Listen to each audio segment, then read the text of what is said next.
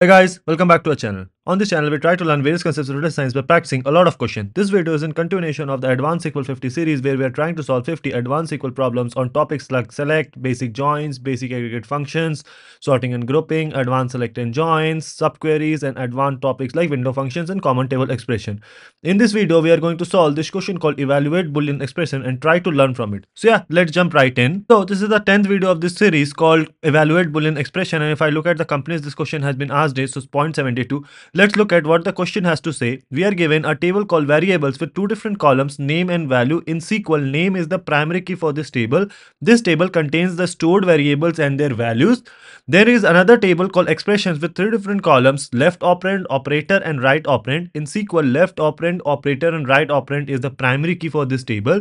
This table contains a Boolean expression that should be evaluated. Operator is an enum that can take one of the values less than, greater than, or equal to. The values of left operand and right operand are guaranteed to be in the variables table. Okay. Evaluate the Boolean expressions in the expressions table. Order of the result does not matter. So here we have x and y's and their values, and in the expressions table we need to check whether x is greater than y, less than, equal to. Similarly, y is greater than x, y is less than x, and x is equal to x, and things like that. The value of x is 66 and y is 77. Is x greater than y? No. So here it should return false. Is x less than y? Yes. So it should return true, and so on. And that is what we have in our output. Okay, so the first thing that we need to do is, since in the expressions table we have the operands, firstly we need to perform a join, but here just by doing one join won't suffice. So the first thing that we need to do is, from this table called expressions, let's alias this as E.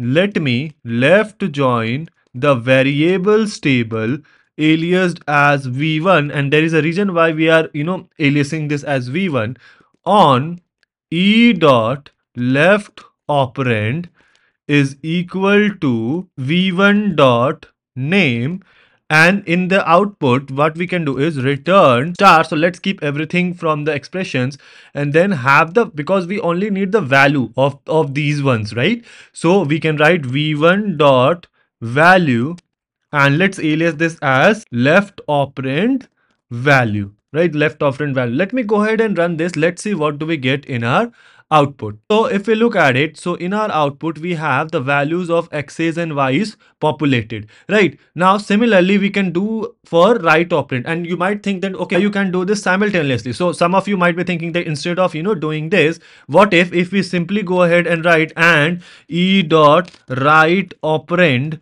is equal to v1 dot name. So this is going to be a problem. Why? Because here if you use and, so that is going to give you that it will check both of these conditions before performing a join. So if I run this, let's see what do we get. So you see here you are getting nulls. So that is why you cannot do this. So what we need to do is we can perform the same thing again as well, but this time for right operand. So left join variables, this times alias this as v2 on e dot right operand is equal to v2 dot name, and we can have v2 dot value as right operand value. Okay, let me go ahead and run this. Let's see what do we get in our output. Okay, so now if we look at it, so now we have the left operands and right operands. Now we can simply go ahead and compare these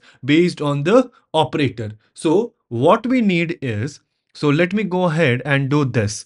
So case when operator belongs to greater than, right? So operator is equal to greater than, then what you do is, then you simply compare left operand value is greater than right operand value. So you can do left operand value is basically what? v1 dot value. So let me just copy this. So then this is greater than v2 dot value. So this is what we need to check, right? Then similarly, when operand is, or when operator is equal to less than, then what you need to do is you can simply go ahead and copy this and just change the sign. So here v1 dot value should be less than, this is what you need to check.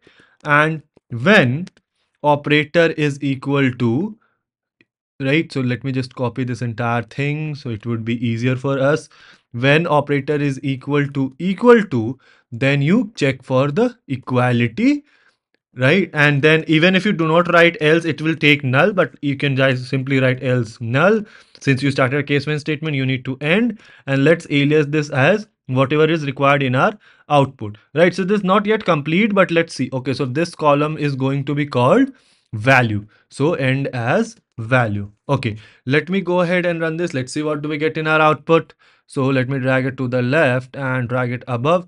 So here we can see that, okay, here we have zeros and ones instead of false and true. So what we can do is we can use the if statement to basically substitute these zeros and ones with false and true. So what we can do is, so let me do this for one of the cases first, and it will, tell you that, okay, what we are trying to do. So if so here for this particular, right, so x greater than 66 greater than 77, so obviously this is not true, so it is returning a value 0. So if this condition, after evaluating this condition, you are getting a value called, right, so if after evaluating this condition you are getting that, okay, hey, this is coming out to be 0, then you replace it by false, else you replace it by true.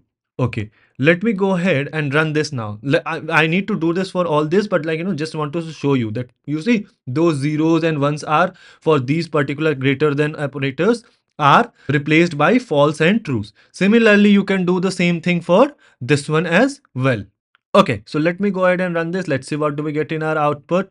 So here we have all those values, and obviously these are the two columns that we do not require in our output, right? We do not need this in our output. So what we can do is we can simply go ahead and remove these two. So remove these two columns, and if I go ahead and let me just drag it down. So this is the entire solution, how it looks like, right? And let me go ahead and run this. Let's see what do we get in our output.